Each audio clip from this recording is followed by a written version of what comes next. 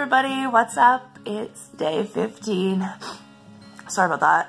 I've caught a little bit of a cold, so it's a little bit harder to talk today, and I'm sorry if I sound like a giant bag of poop, but it is what it is.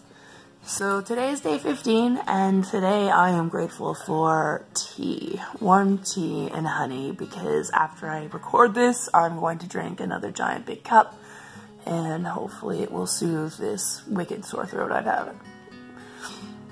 Alright. Second thing that I'm grateful for today is these little distractions in life. So my anxiety's been through the roof lately, and this little guy here just will not let me do anything other than love and give him attention.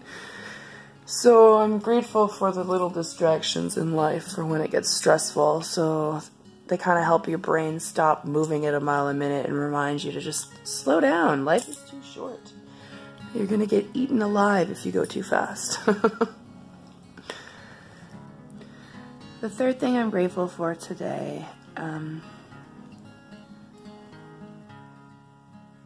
is evolution.